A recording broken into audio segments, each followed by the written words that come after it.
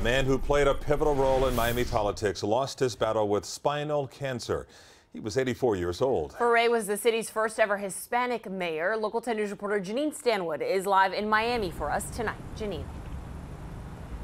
And this 23-acre park is part of the legacy of Maurice Ferré. It bears his name. He's being remembered tonight as a trailblazer. Maurice Ferré was originally from Puerto Rico, but building Miami was his legacy. For 2 years, he was battling an aggressive spinal cancer. He died today, surrounded by family. Flags at City Hall are at half-staff. There's one thing that you know about Maurice Ferré, his vision.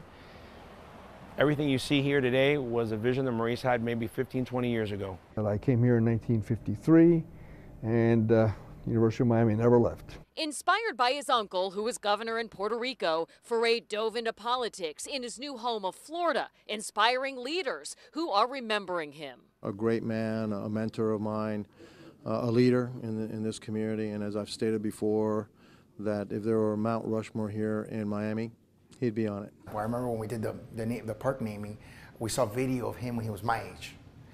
And, you know, some of the way he looked, the way he presented himself, I mean, those are things that influenced me, the way that I dress, the way that I look, the way that I speak. Ferré became the first Hispanic mayor of the city of Miami in 1973 through the rough and tumble 1980s, but emerging under his leadership as a hub of commerce. We have to have an important park. And changing with his influence even to the end.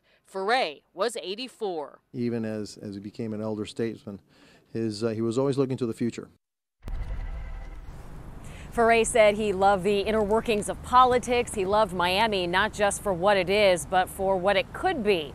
A memorial right now is being planned for Thursday. We're in Miami. I'm Janine Stanwood, Local 10 News.